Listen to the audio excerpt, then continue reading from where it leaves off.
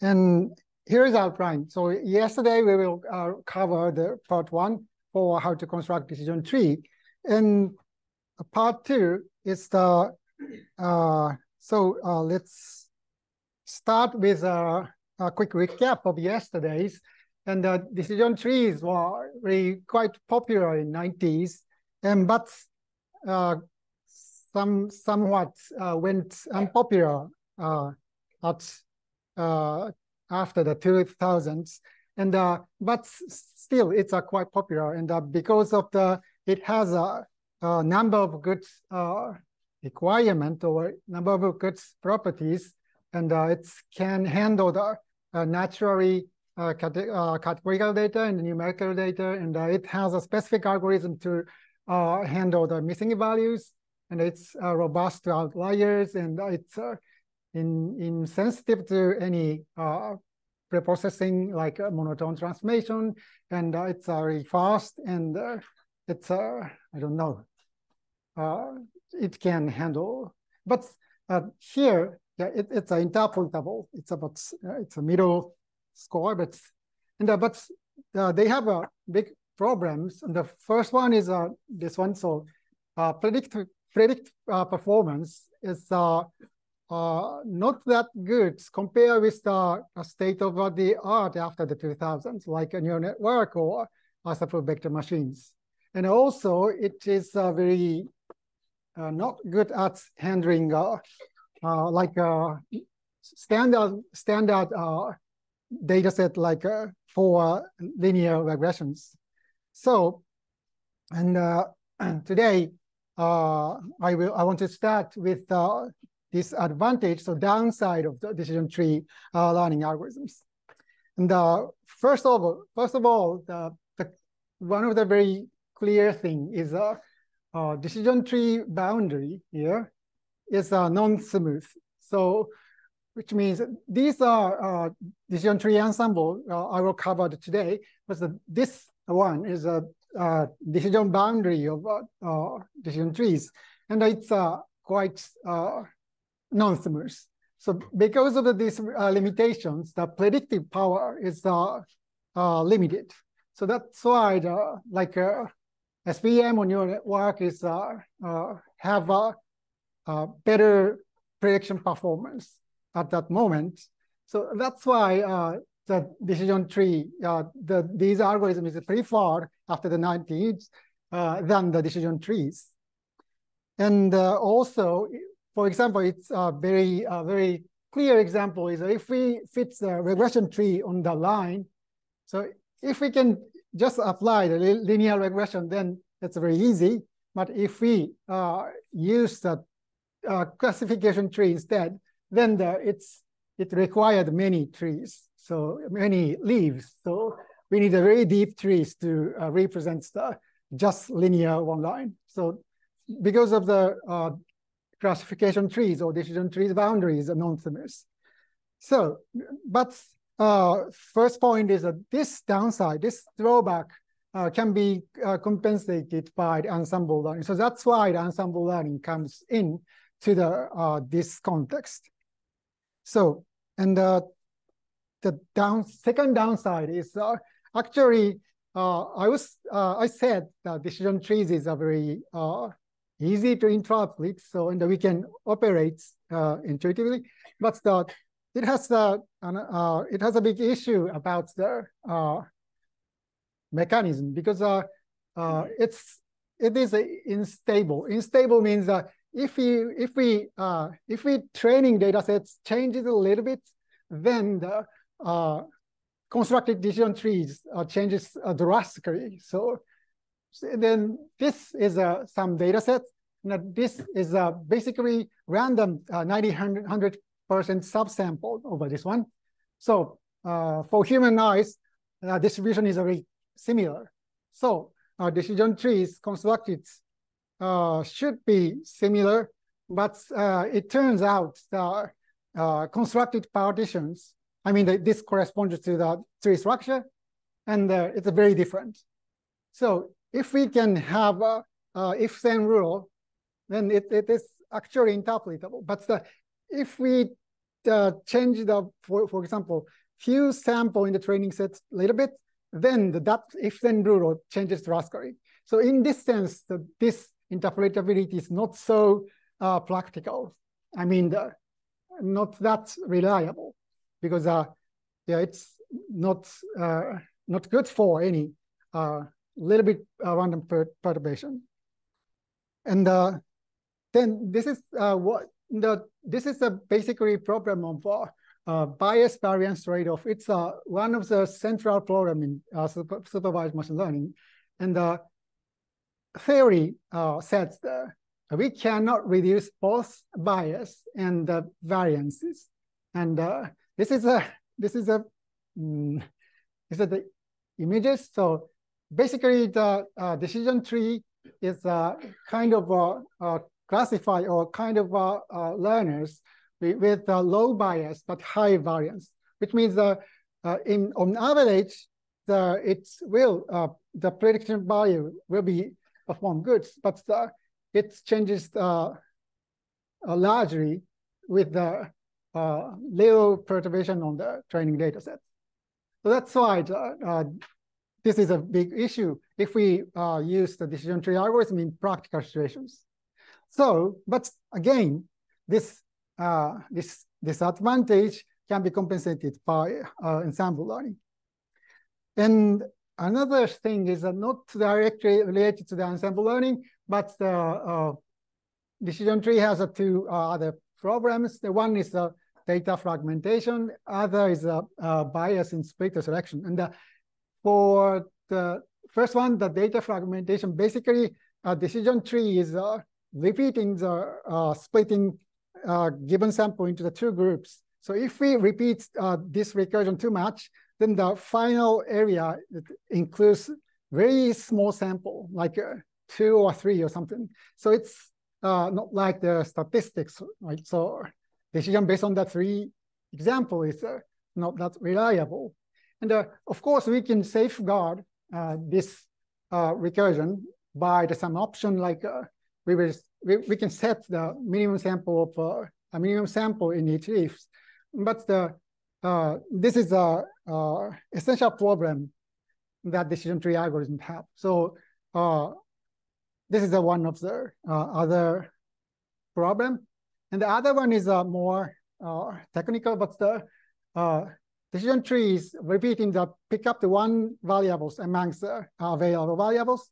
But this selection has some strange bias, like a variable with a large number of categories, like a variable representing a country name or something.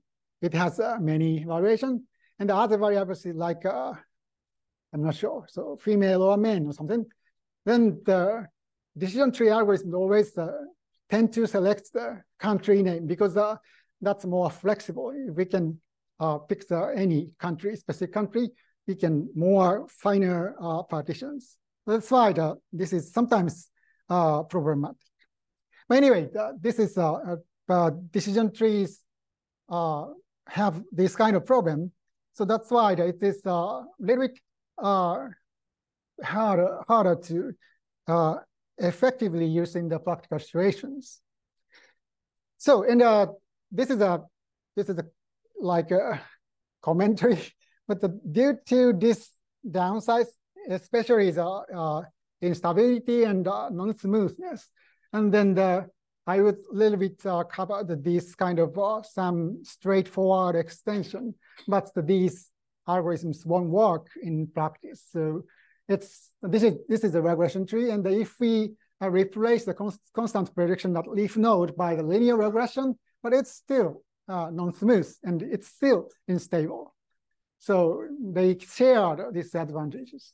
And also we can even have another algorithm, well-known algorithm called math. The math is actually not true. It's repeating the bending curves in the fitting to the points. But the entire framework is very similar to the decision tree, but it's still unstable and non-smooth. And also, we can change this axis power splitting with some more linear splitting. but it's still non-smooth and it's unstable. So if we change a little bit sample, then this boundary changes largely. So anyway, this is some quick history and disadvantage of single decision tree learning algorithms. And that's why the technique called ensemble learning comes into this context. So we will start with what is the ensemble learning. So, but in principle, it's very simple. So just predicting by multiple different models rather than the single model. So this is some single model situation. If we build one neural network, they make a prediction. Instead of building a one neural network model, if we have, for example, K neural network with the different initial values, and then make prediction, but we have K different prediction, then we need some good way to make a consensus. But anyway, for example, just averaging out all the predicted value and the output as a final prediction, then it works. So that's the idea of ensemble learning. So the word ensemble is probably from French, I think, and it's just set in the original word. But here, ensemble is as in the musical ensemble. So combining the different parts will be the sort of better whole. So this is the ensemble learning. And basically, I won't go into the general ensemble learning algorithms, but quickly cover the several typical situations.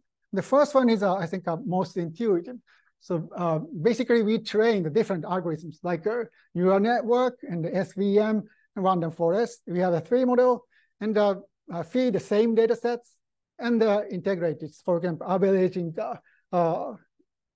each prediction into the single prediction. This is the voting and averaging. The second one is, for example, for neural network, it depends on the random initial values. So if we change the randomly the initial values, then the final model will be a little bit different. So for example, if we train the 5 neural network with the same structure, but with the different random initial values, then we have 5 different models. So we can do the same thing. So integrating by voting and averaging to make a final prediction. And that's the second one. And the remaining 2 is a little bit specific, but it's something typical for deep learning. It's called snapshot ensembling. So for neural network, you are training in the iteration. So for example, in your first code, and it's 20 epoch or so, you are iterating updating the weight of a neural network. And if it's converged, you can fluctuate after the final solution by the little bit changing the learning rate. So it's moving around some local optimum solutions. Then we can take a snapshot during that process. And then we have, if we can take multiple snapshots, then we have multiple different models, so we can do the same thing. It's called snapshot ensembling. And actually, PyTorch have some specific utility. It's called stochastic weighting averaging, but that's for deep learning. So I will skip the details. The final one is called stacking. And as I said, if we have a multiple prediction, we need to integrate these different prediction for the single targets.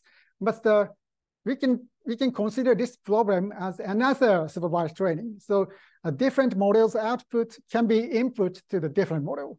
So if we make a prediction, and we can have for same sample, we have a different multiple prediction, then we can feed this feature. So it's predicted values. We have multiple predicted values. It can be feed into another machine learning algorithms that is called stacking. So it's a very strong ensembling techniques. But anyway, this kind of technique is how to the example on the how to make how to integrate the multiple predictions. So, but anyway, the method we will cover is this is basically the ensemble learning method module in the scikit-learn. And here is some API list. And we can see there are many algorithms. But we will cover basically bagging access trees, gradient boosting trees, and the random forest and gradient boosting, another type of gradient boosted trees. And basically, other one is a stacking, voting, or unsupervised learning for by trees. And I will make a small quick note on I will skip the ADA boost. So first one, due to it's a very famous algorithm, and probably I think every textbook covers that's ADA boost.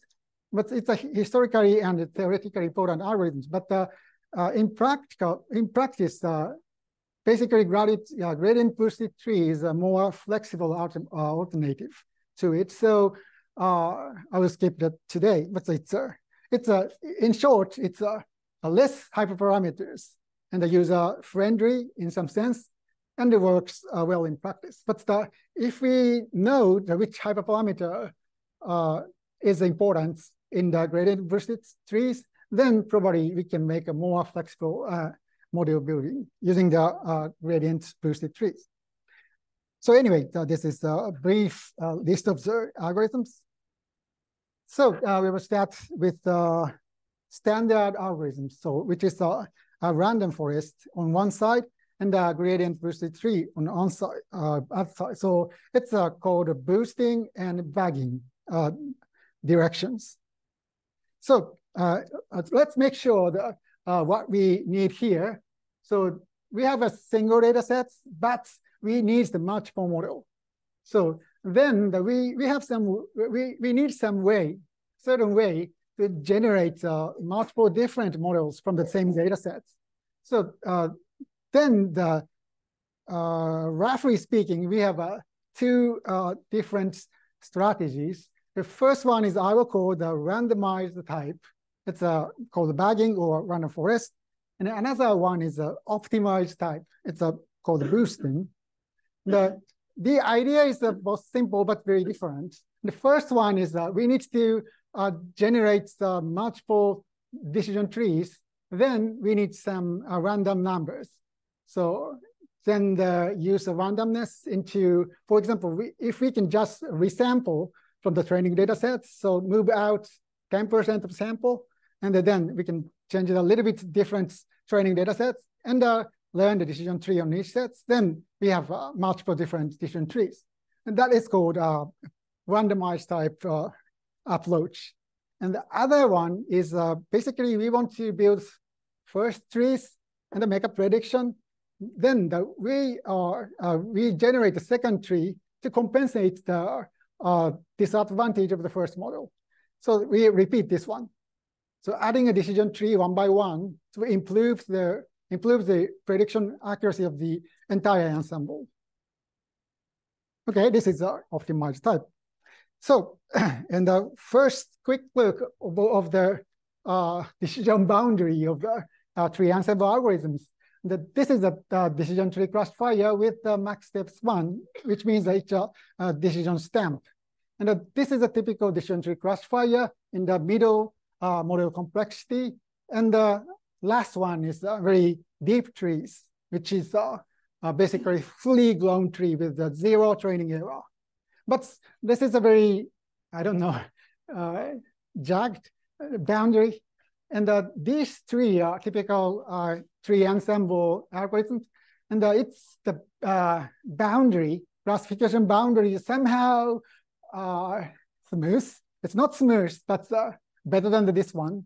So that's the visual effect of ensembling. It's a kind of a smoothing out these kind of bumpy, I don't know, boundaries. So, and the basic strategy for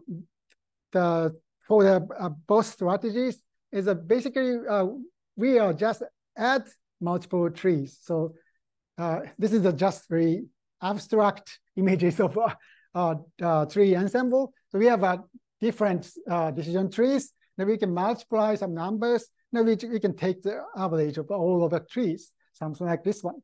So, but we need to make sure. So what does adding decision tree mean? So this is our starting point.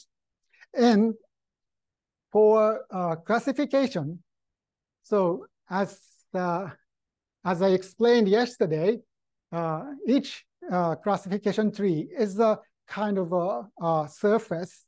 So it's a histogram bar, so 3D bar graph, like and then it has every point have the heights.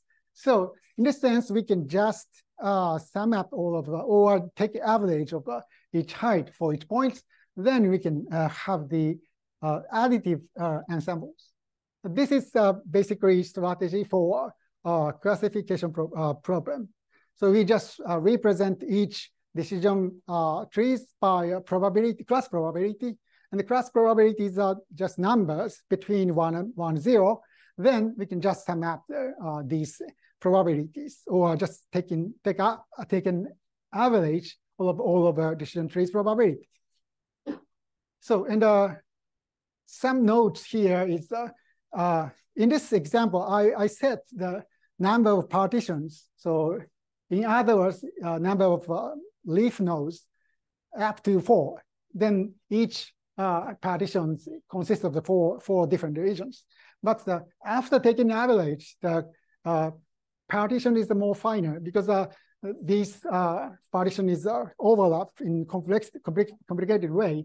So that's why this outcome surface is more smooth than the before adding. So this is for classification. And for regression, it's very trivial. Regression is just predicting numbers. So we are just adding or taking average of all of our predicted values. So it's a additive ensemble for regressions. So this is a very basic strategy to how to make the consensus final prediction. So then we will cover how randomized type and the optimized type works visually. And the first one is the randomized type. And then here, we generate multiple classification tree by changing the self-sample randomly. So if we do some bootstrapping, then the training sample is a little bit changes, then the result in the different classification trees. Then if we take average of this one, then we can have a smooth outcome. This is a random forest regressors, basically. And also here, we can take different algorithms, but basically works in the same way.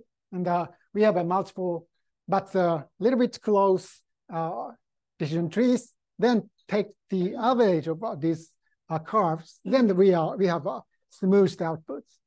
And we have a more flexible changes in curve shapes. This is the randomized type. So, and in contrast, the optimized type is very different. We can start with the constant prediction, which means always returning the average of y values in the training data set. And then we generate some tree and a little bit change and add up to the original constant prediction. And we change the constant prediction a little bit. And then we repeat this one until the curve have enough flexibility or representation capability. So this is basically optimized type ensemble. But anyway, each iteration we just add one tree, so one by one, and then change it to curve a little bit. So for wrap up from now, it's two huge strategies, two basic strategies. And the one is randomized type, and the one is another is optimized type. And a basic idea for randomized type is that it's a kind of a smoothing over overfitted trees. So base tree needs to be sort of overfitted. So, but if you have many over 53 and take average of all of it, it goes in the good form. That's the idea of a randomized type. So base 3 should be large and overfitted, which means in usual, so default parameter of scikit-learn is max, no limit for max steps, which means scikit-trees, random forest, or extra trees are always generated zero training error big trees or deep trees. And yeah, it should be overfitted. But if we generate many trees and take average of predictions, then the final outcome behave well. So that's the first idea. And the second one is the very opposite direction. So base 3 should be very small, so limited flexibility. And because of the duty that we are limiting the degree of freedom of a base 3, then the one tree is not enough. So it's always underfit. But if we add up to another very small tree and repeating this addition, then we can make a good prediction by the entire ensemble of such small trees. So in this case, in contrast to the random case, so each base 3 should be small, and also it should be sort of underfitted. It's technically called weak learner. So weak means it's have a limited prediction performance because it's underfitted. So, and actually, the scikit learns default values. For example, for gradient boosted regressors, it limited the max steps equals to 3. So it's we are only allowed to maximum up to 3 iterations of recursion. It's a very short trees. And also for LGBM regressor, it's limited the number of partitions. So we allowed up to 31 partitions. Or in other words, we allowed to generate leaves up to 31. So end node should be there. Number of the end node have the maximum values. So this is a wrap up for now. And then we are going into more details. But before that, you might think that we can somehow do both, or we can somehow integrate the both approach. Actually, the answer is yes. So for current implementation of the optimized type, I would say the gradient boosted algorithms can also use the randomized strategy. So during the optimization, so adding tree one by one, then we can also put perturbation on for example, the subsample or something. So we can do both. It's called stochastic gradient boosting, but it's a kind of straightforward mix up for the approach. So basic idea is 2 different directions, the randomized type and the optimized type. So we will first focus on the first type, randomized type. And basically, I think in the last week, you heard this idea of bootstrapping from the lecture. And then I will just brief recap for this one. But anyway, what we want to do is reduce the prediction variances. So we have many different over 53 in each difference. But if we take the average of it, the middle average will be very good, can be very good prediction. So for example, in this case, for normal distribution case, if we take 10 sample and take the average of it, then the distribution of this average value we have the smaller variances. It's actually the variances theoretically reduced to 1/10. So if we sample is all independent, so we can add up the 10 different outputs, then the variance can be reduced to 1/10. So it looks very good. So this is the idea behind our algorithm called bagging. It's an abbreviation the bootstrap aggregating. It's very simple. So we have a training example and do bootstrap. So if we applied one bootstrap, then we can have a different subsample and a training decision tree on each random subsample, and then take an average. So it's a bagging, code bagging. So then, for example, this is a overfitted tree, default decision tree classifier. But if we generate 5 tree, then looks a little bit better. If we take 10 trees, then looks better. And this one is we need 500 trees. But anyway, if we generate it bootstrap sample and a train decision tree on it, and then we can generate multiple different trees and then just take the average of outputs. So it's a bagging. And it looks good so far, but it has another problem. So because the bagging is very good algorithms, but it has some limitation, because the effect of bagging is the highest when each base tree is independent. So as I said in the bootstrap sample, if sample as independently identically distributed, then we can reduce the variance to the, for example, 1/10 if we have a 10 samples. But here is some theory. So if the same variable have variance of a sigma squared, and but correlated at somehow correlated, then independent case we can that variance can be reduced be over 1. But if we correlate it, then the effect is so very small. So if there is no correlation between the variables, it works. But so let's look back at our bagging strategy. So take a bootstrap sample and a decision tree training on it, which means that probably that decision tree will be somehow very similar.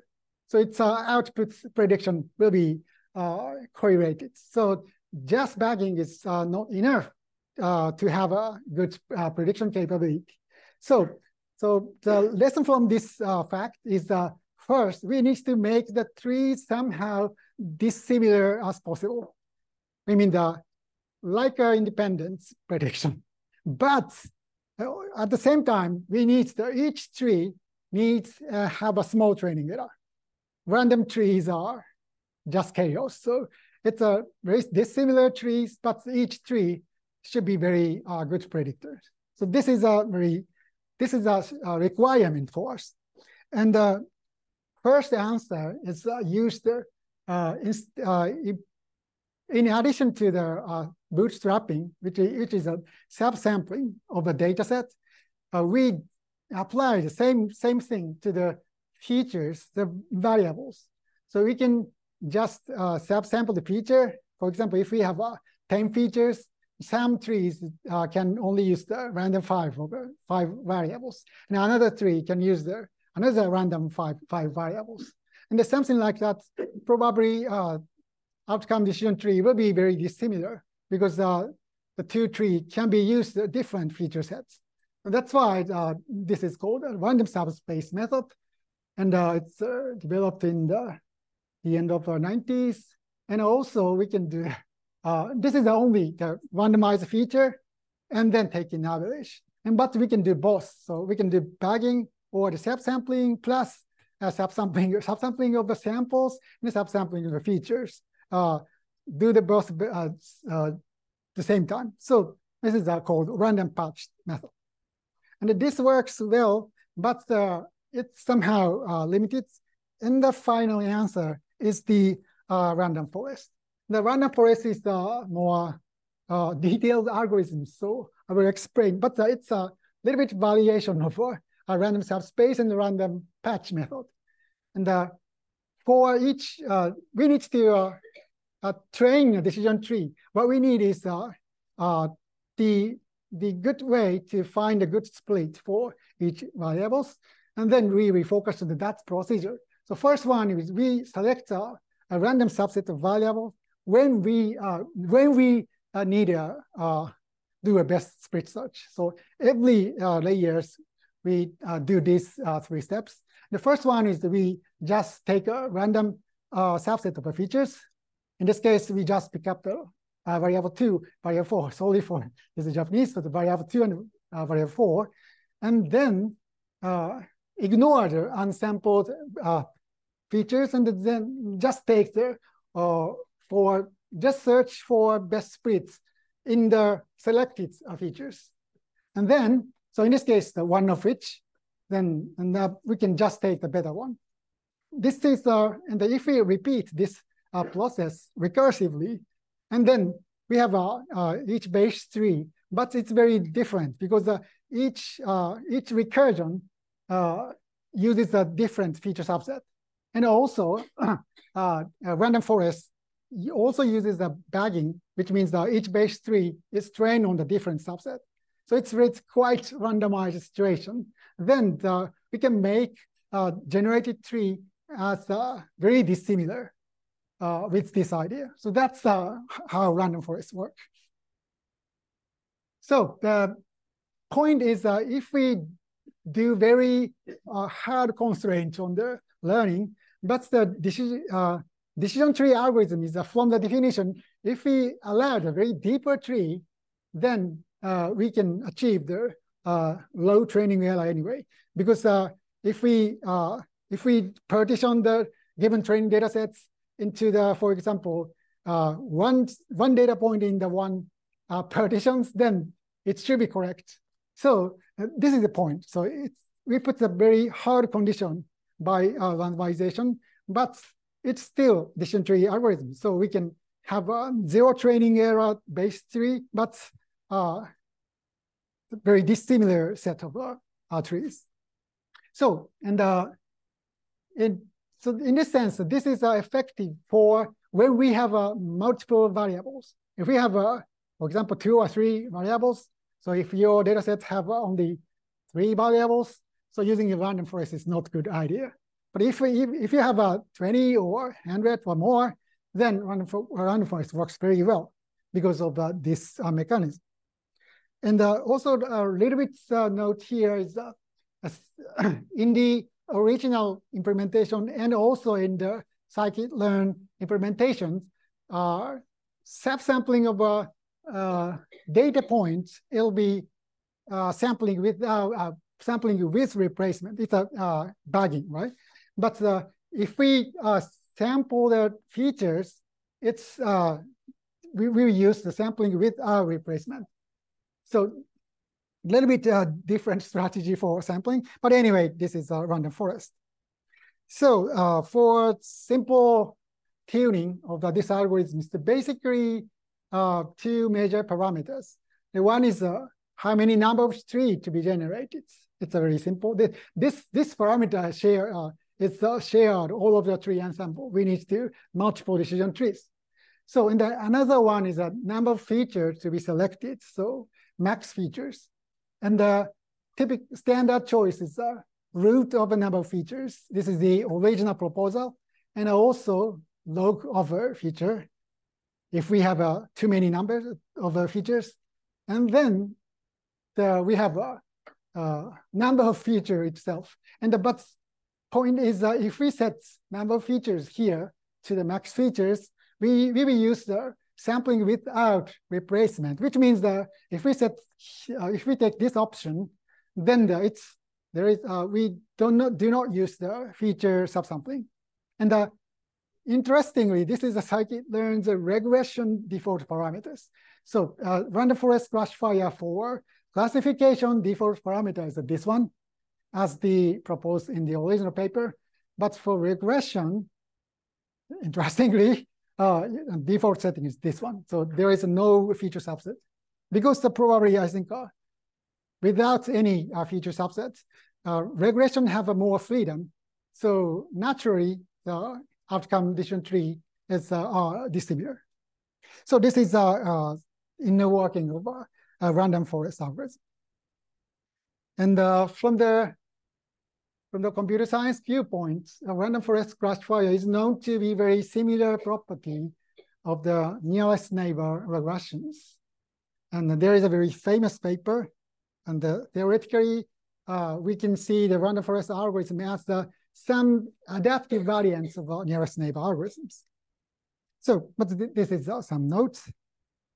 And the fourth method is extra trees, the algorithm I like. And this is some small variation of random forest, but it's very interesting algorithms, I would say. So, but again, algorithm is very simple and almost same as random forest. So we are first thing for every splitting search, we first select a random subset of features, and then in the original random forest, we do the straightforward best split search here, which means the evaluates the impurity score of at the all possible splitting points. But instead of this exact search, their extra trees takes a very sloppy strategy. Just take a random split somewhere in between the data ranges for each sample, and take the good one as the last point. So it's more extremely randomized. But as I said before, it's a decision tree. So if we allow a very deeper tree, then we can get a very small training error.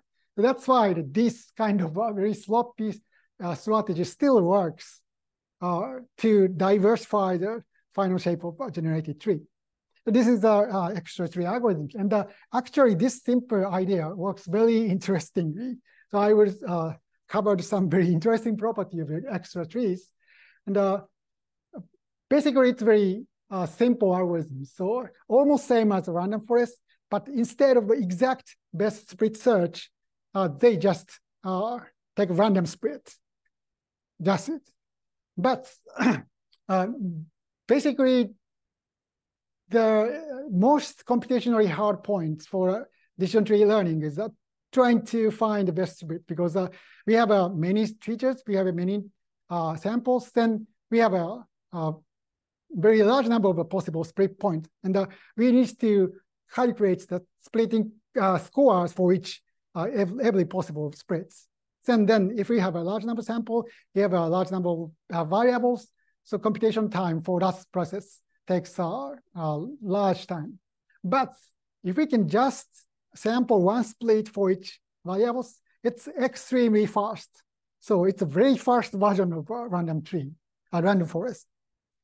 And the second point is also we introduce a very random constraint on the for the split. Then the generated tree are more dissimilar compared with the random forest.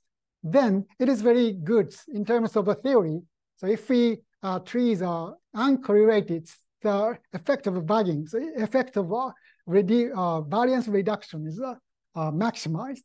So in this sense, its prediction accuracy is very high. In typical case, it's better than the original random forest algorithm. So here is it, especially for regression. I will cover why in the soon. And but the one note to if we want to use the extra trees from the scikit-learn implementation, this is a very strong caution. And the default setting in scikit-learn is bootstrap equals to false, which means no bugging. So just a random split and the random subset features selection. And probably I think a random forest without bugging does not make much sense.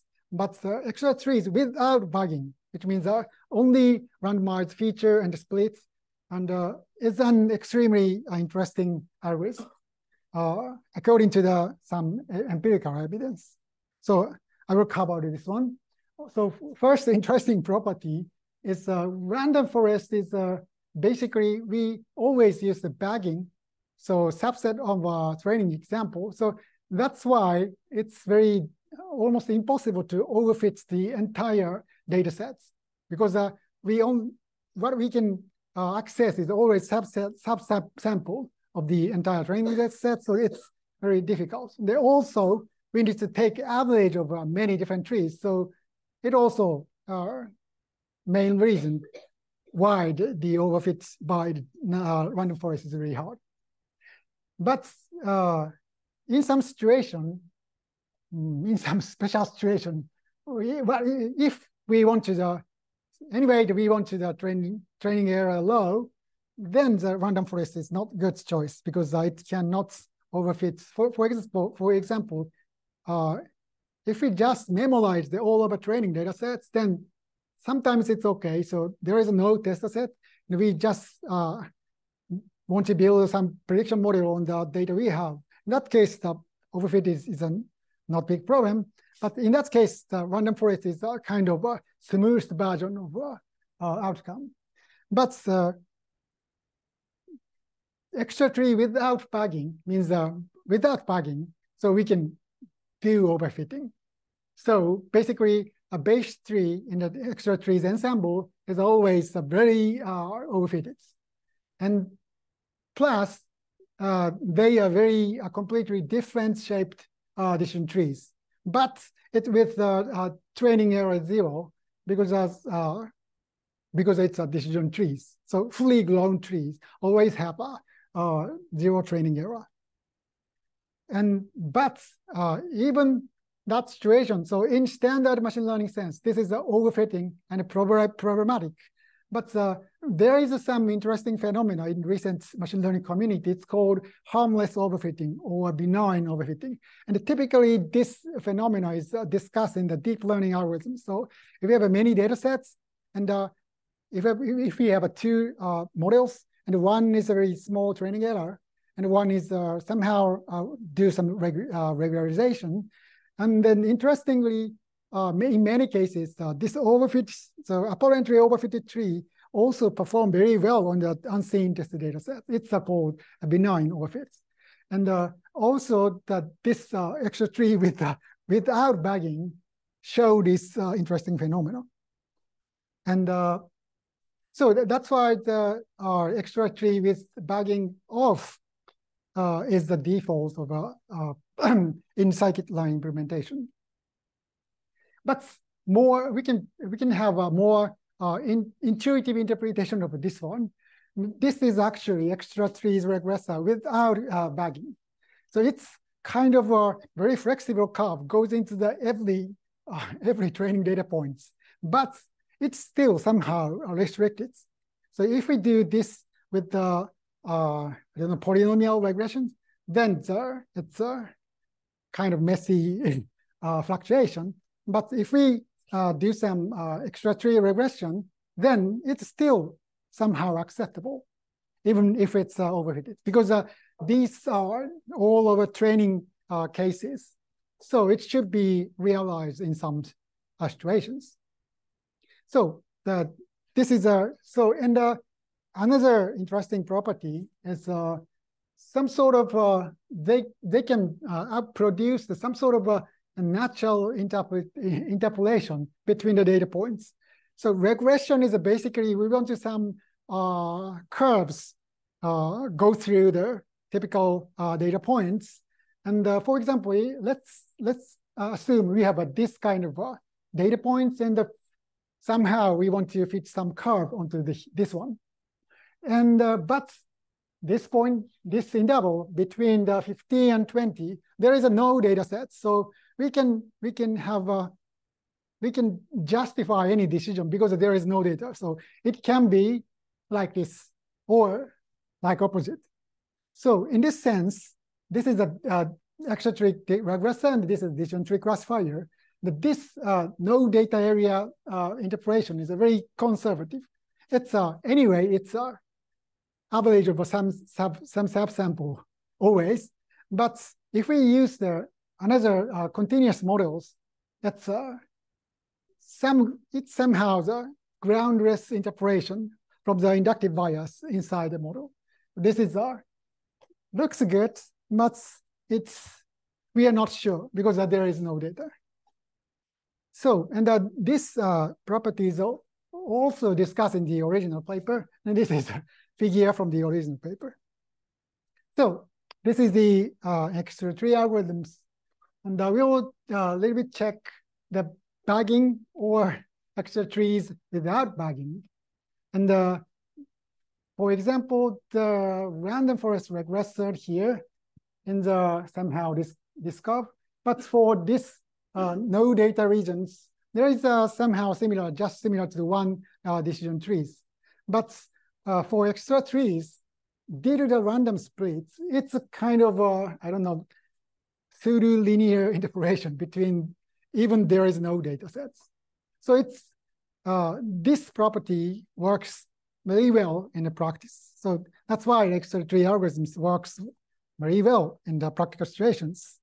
So, and it's very first, and it has very interesting property, but the idea is very simple, with just one little modification on the original random forest algorithm. Anyway, this is our extra tree algorithms. And the effect of random splits, we can see the visually on the generated partition of each base tree. So here we see the random forest classifier, random forest ensemble. Each one is a generated partition for each base tree. And each base tree is somehow depend on the same data set. So it's somehow, it's very different, but it's have some sort of similarity. But for extra trees, we just split them randomly on each direction so that the partition is more diverse.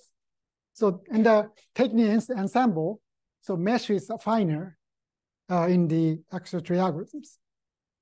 So this is the idea of a randomized type ensemble. And actually, you can use the other randomization, like a random, instead of random subsample, you can apply the random rotation, random projection, or something like that. So anyway, if we randomize the data set and apply the decision tree, then we can have a nice tree ensemble. And this is the story of our first strategy. So I called it randomized type. And then I move on to the next strategy. It's optimized type, so boosting. So any question for now? It's okay. Okay. So as I said before, that optimized type start with a very naive prediction. In this case, the constant prediction, just a returning.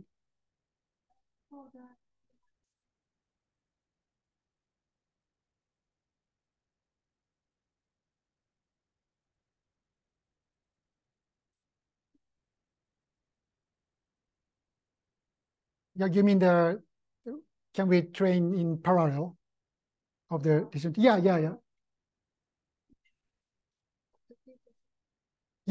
So it's the subset selection is just random. So sometimes it has overlapped, but it has not. But the point is each learning for each base tree is basically independent from the other one. So if we have a multiple CPU, we can just distribute each decision tree algorithm to the CPU. In this case, we can the randomized type tree ensemble is a very good, have a very good fit for parallel processing. Yep. Okay. And the next one is optimized type. So we will start with a constant prediction, and we will changing gradually by adding small tree one by one here. And probably I think this update formula, you can think of the deep learning gradient descent. And actually, this is a gradient descent. This idea comes from the gradient descent. So also gradient descent is a very core component in the deep learning algorithm. So the lecture in the last week covered this property. But I will just give a brief recap visually. So what we want to do is minimize some function here, and depending on the subparameter theta, and if we take theta on each axis, this function is somehow like a complicated surface. And minimizing loss function over this directly corresponds to finding some local minimum or the smallest values, I would say, and from the random start positions. This is basically the goal of the gradient descent. The gradient descent algorithm is a very simple algorithm. So we can start from somewhere randomly, let's say here, and then we can move with theta a little bit towards the direction that reduces the value of a loss function. So here, if it goes down a little bit here, then the height of the surface is a little bit improved. And then this is basically the update formula of gradient descent. And this is learning rates here, just a small number. And basically, we just iterate this process. So then, look around the surface, and then go down to the neighborhood. Then, we can get there. Finally, we can get there some minimum. And this is a very brief view of gradient descent algorithm. But the problem is how to choose this direction. So this is actually the gradient comes from. So basically, gradient vector is partial derivative values for each parameters. And then theory guarantees that if we move to that direction gradually, then we can reach to the nearest local minimum. And this is our gradient descent algorithms. And actually, the partial derivative here is a change in the function value when each variable is changed a little bit. So delta, we change the delta, then the function value changes a little bit. This function value is the height of the surface. So what we want to do is we go steepest direction. So it's a gradient descent. And actually, it's a direction of the normal vector of the isosurface. But anyway, it's a theory guarantee that if we just take the gradient direction, then repeat that simple iteration, then we can get them. We can minimize any loss function. Okay, and I will make some brief comments on how to compute this derivative is actually backpropagation in the deep learning algorithm. So deep learning function is a nested, very deeply nested function, and just manually calculate the derivative is very hard. So there is we invented some algorithmic differentiation. That is basically backpropagation, all about backpropagation. But for decision trees, we cannot apply the backpropagation because the decision tree is not a parametric algorithms.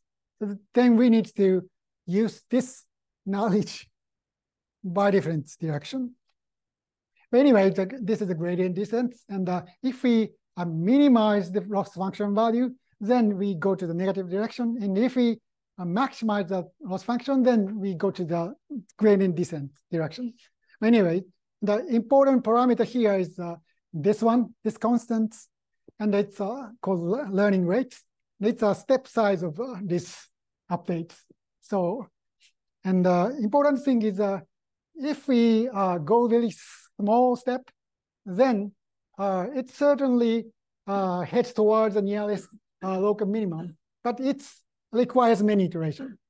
So, but if we set the very large learning rates, so step size is very large, so it's a number of iterations. It's move drastically, so it can advance significantly in the different direction with a few iterations. But it's too coarse, and probably we have some risk to overshoot some very important local minimum. And then we need to choose the good one between these two extremes. So even for the deep learning case, learning rate setup is very critical, and also for gradient descents for decision tree algorithms. But anyway, this is so this update formula now looks like a gradient descent update, and then this delta should be somehow something like a gradient vector. But it's actually, we are fitting the curves. So there is no clear answer for what this gradient means. So this is the basic idea of gradient descent. But it's very simple. So we start from the constant numbers, and we fit some trees, and we repeat that process again.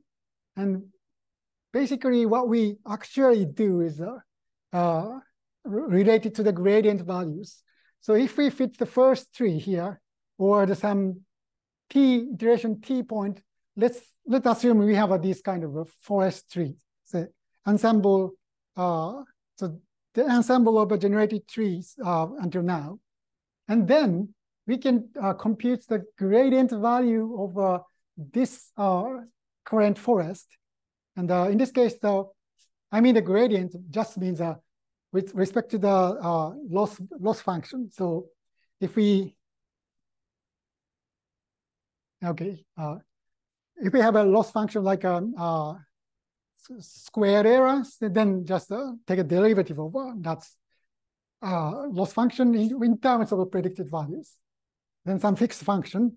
Then we just substitute current value of yi and the prediction value for of the current tree ensemble. And then that's a gradient value. So, sorry. So let's say that these are a gradient value on the training example. And then instead of this original data set, we fit the decision tree to the gradient sample values. And then we add to the entire forest with the multiplying some small constants, so learning rate. This recursion is basically the core component of gradient boosting. And I think if you are unsure about this process, so actually, if we just focus on the regression, so least square regression, loss function is something like that. So it's a squared error between the true value and the predicted values. Then the gradient is just a difference between the predicted value and the desired values. So just if we fit some function and just compute the difference onto the that area and fit the regression tree over it. So this is a gradient boosted trees, and then repetition is basically just decision tree one by one at each iteration, and that's base regression trees better approximate the gradient sample values for each training data sets. And this is basically both used for classification and regression. So it means even for the classification problem, we need a regression tree. So gradient vector is always numeric values. So we need regression trees for a classification problem. And also, mathematically speaking, this addition can be viewed as an approximate gradient descent in function space. But I will skip the details, but there is some theory. And anyway, but this idea does not have some widely commonly used name. So we have a different aliases for this algorithm. Gradient tree boosting, gradient boosting machine, or GBDT, or MART, TreeNet, any boost. But all of these names represent the same algorithm, so as we have said before. So I will cover the very standard implementation of these algorithms. And it's called the original gradient boosting. And I should make some small comments. The gradient boosting itself does not require decision trees. So we can use the other machine learning, any other machine learning algorithms for base learner. But most of the case for now, we will use the decision trees because it's a very good fit.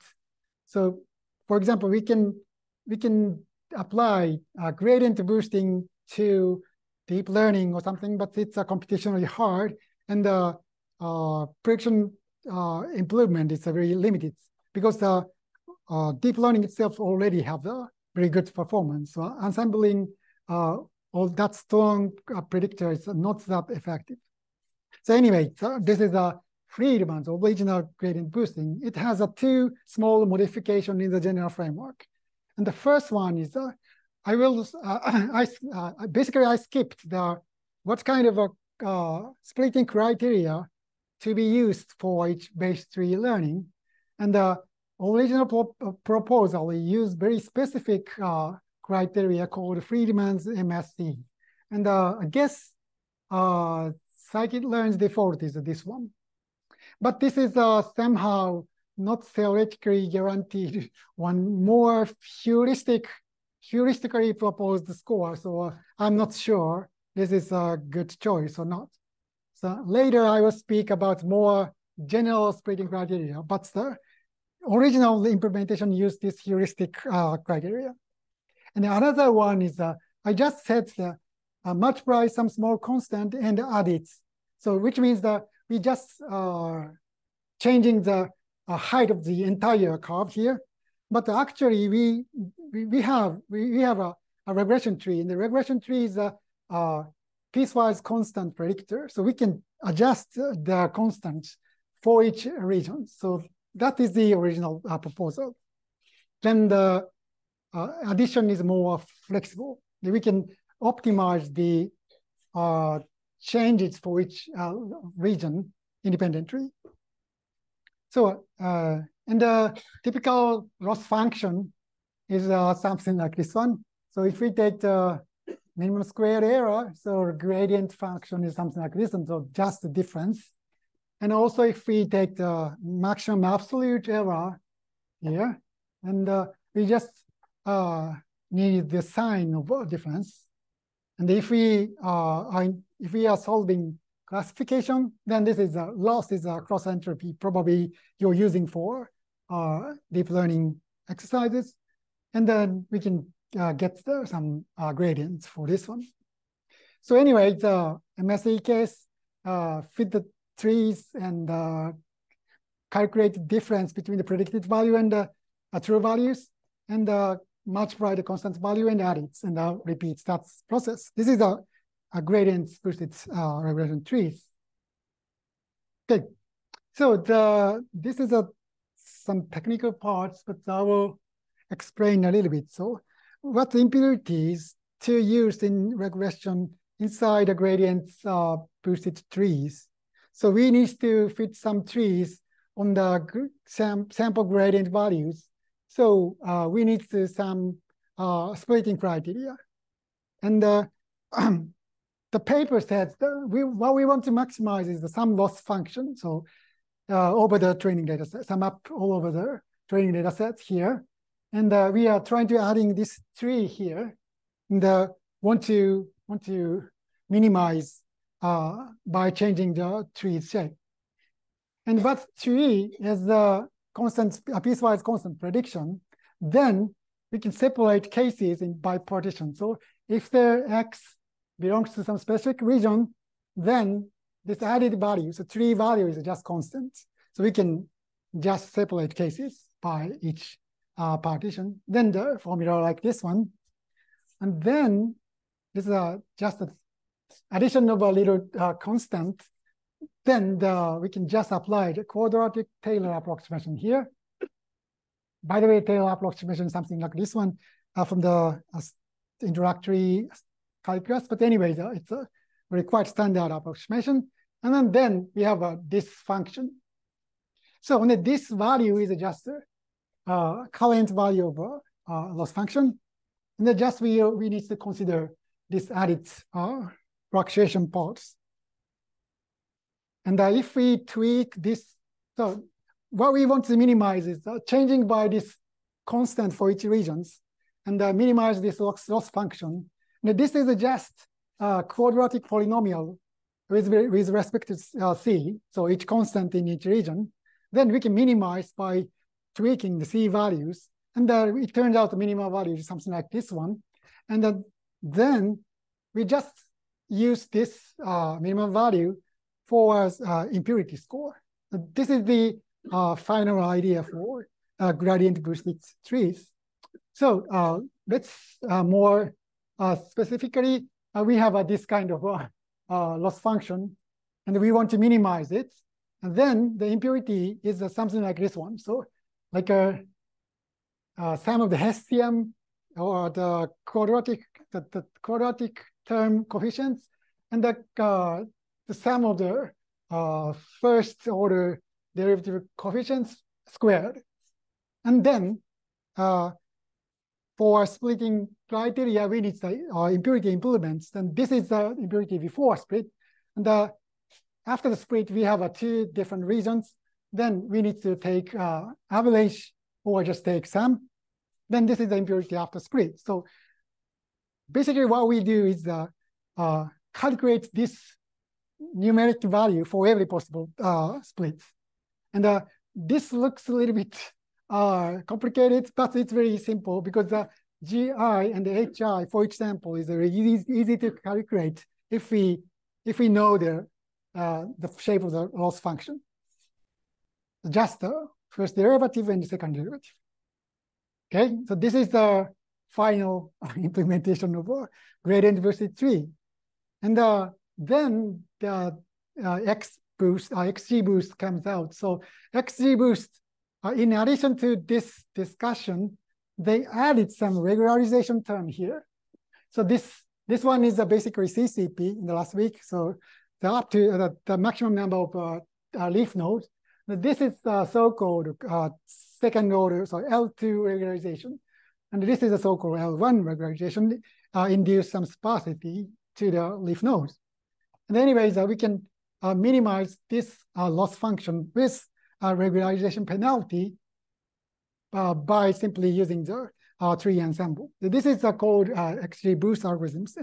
But XGBoost is not the name of the algorithms. It's more like a implementation or a library. So it comes with a very huge number of engineering efforts for speed up or so parallelization, sparsity usage, or using a cache, or every possible software engineering technique is introduced. So it's quite fast implementation, and that's why they're very quite popular even before the paper is published. So it's open source in the GitHub, and every Kagura or every data scientist already know about how good it is. Then it is published in 2016, but I think everyone knows about the 2 years before the paper published. So this is actually XGBoost algorithms. And also this comes with the option for randomized type inclusion, like doing gradient descent iteration. We can do the bagging. So for each iteration, for calculating this score, we can just restrict it to the some sample. And or we can restrict the features for each iterations, as in the random forest algorithm. So, and actually the criteria a little bit changed. So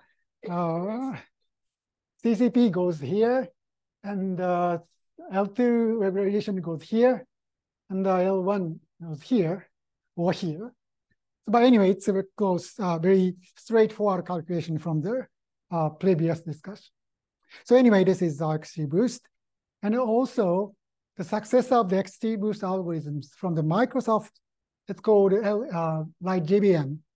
And it's from Microsoft, but it's open sourced, and it's quite popular.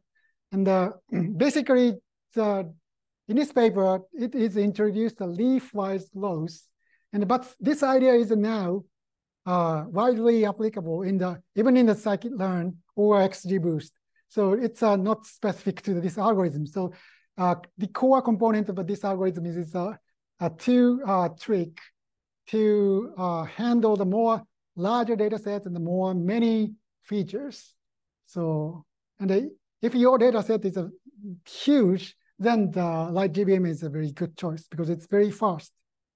And it's called technique of Gauss and the EFB. And I will skip the detail, but Gauss is skip some subsample based on some specified criteria. So if we have I don't know, million samples, we can ignore some subsample without losing prediction accuracy. And also, we can do the same thing for the features. If we have many features, but some feature is not so informative, so we can skip that feature, or we can ignore that features in very smart way. So this is the core algorithms of GBM. So, but in short, it's very quite fast version of XGBoost. And the XGBoost is have many options, so we can customize as we like. So, and that's why it's very quite popular in the current data scientists. And in addition to the XGBoost, it comes with the two additional tricks to scale. Then the current data sets, for example, inside Microsoft, the company like Microsoft, it's probably it's huge. Then that's why that they are developing such kind of algorithms. But anyway, each library have scikit wrappers. So just installed pip and Python and just use as in the same way as the other algorithms. So here is some code example, but I will skip the details. So if you are interested in the actually using the tree ensemble implementation, this code example will help you. Okay, we need to have a parameter tuning, but you already learned this idea from last week's lecture. So yeah, this is one example.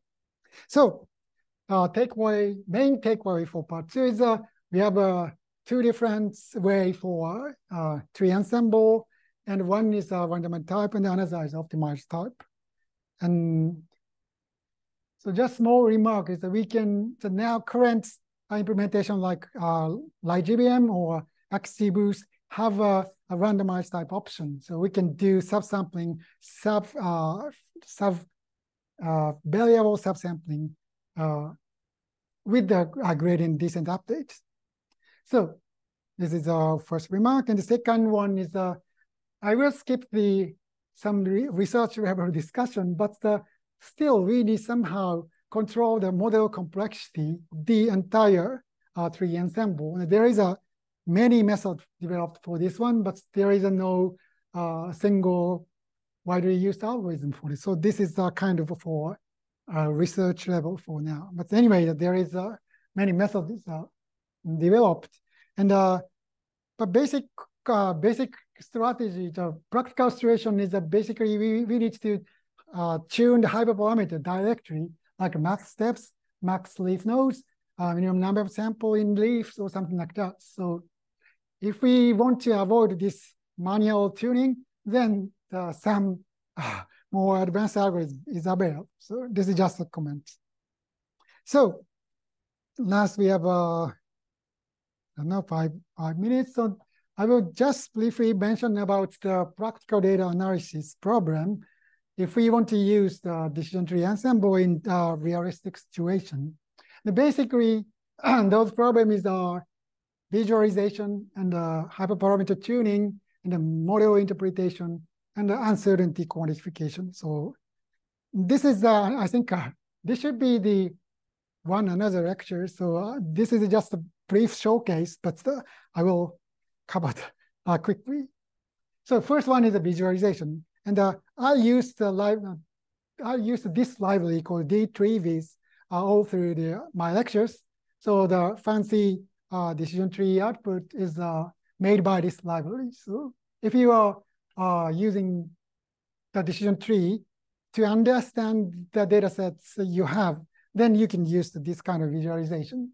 So manually checking the data set we have is very important to build a good predictable model, even for deep learning. So this is a very important tool for actual cases.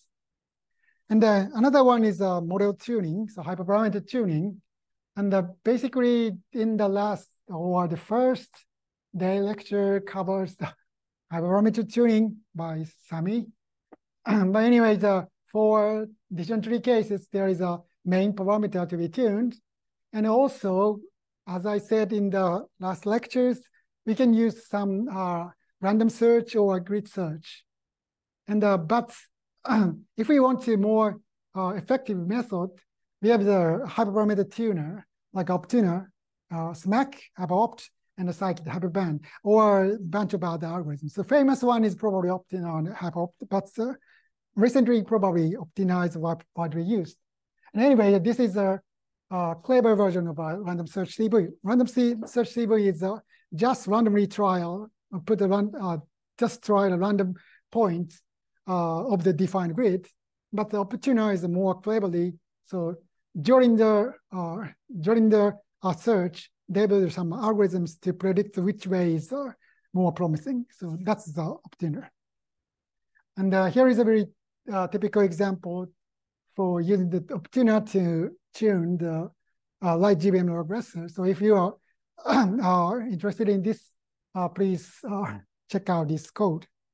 So this is model tuning. So another problem is model interpretation, and this is one of the main requests in many practical situations. We want to know something informative about our data sets. So not just prediction, but we want to somehow to understand the data sets or some trend behind the data sets.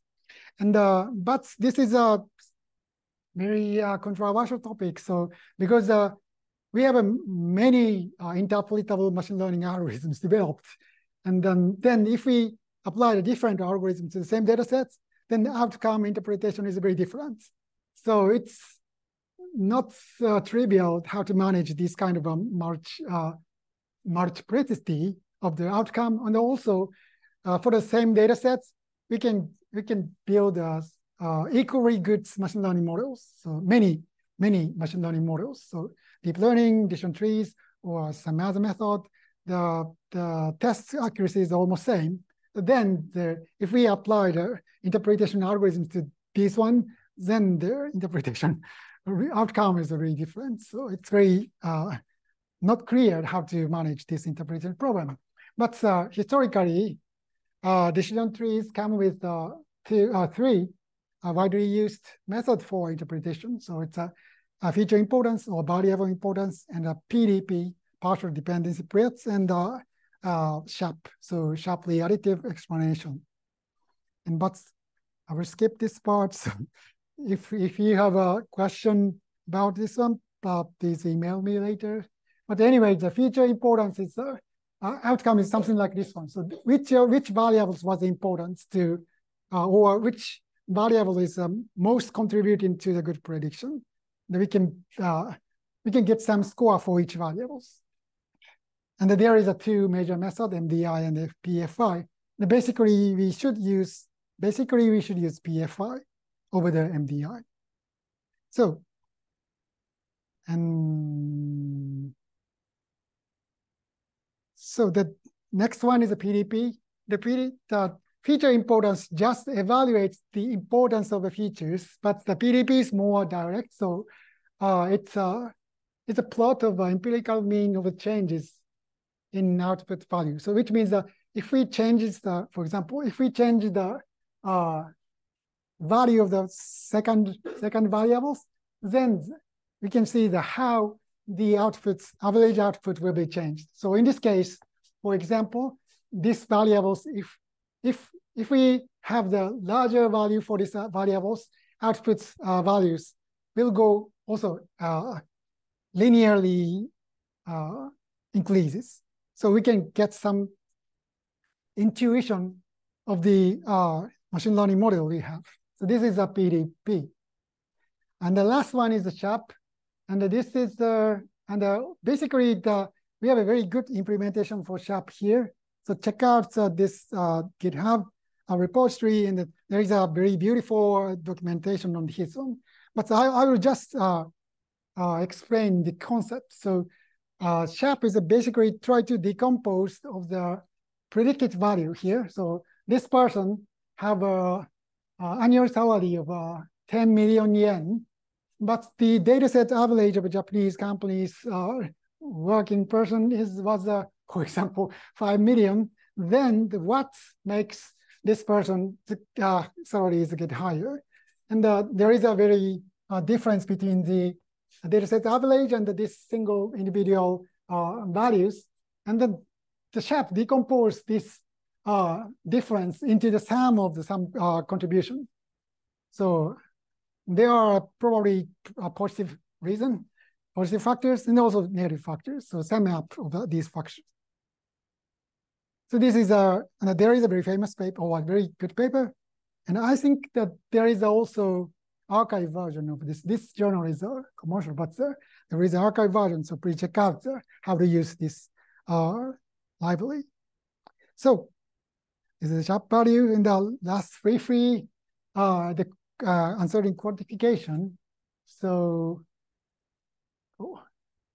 what we want is not just predicted values. We also need to some confidence interval, or how to say it, uncertainty variance for each prediction, like this one.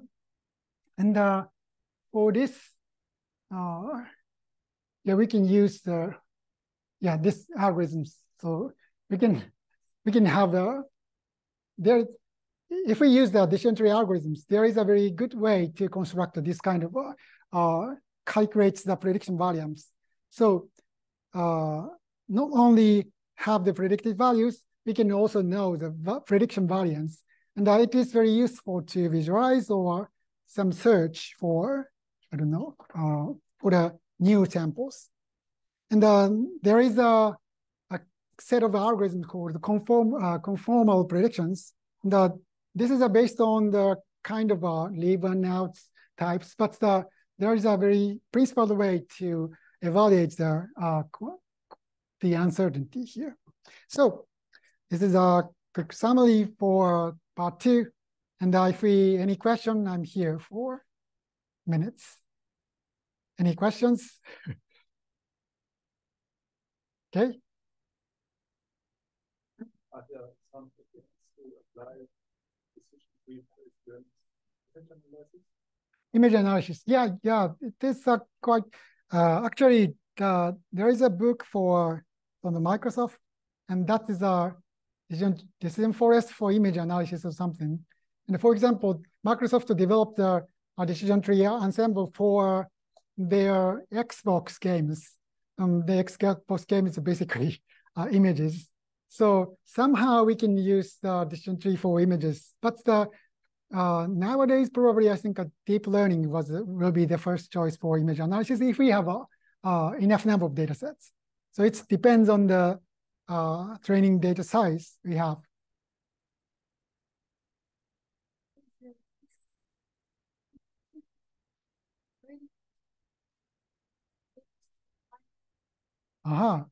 Yeah, I did not mention about that, but for streaming situation, there is a very different set of algorithms for decision tree learning. There is a Java library specifically developed for that one, but it's very different because we can build a decision tree, but also we can somehow cut out the already acquired part because the stream changes gradually. So this is not directly applicable to the stream situation, but some variation of this one is already developed. So any other questions? Okay, so it's now time for ending. So thank you very much.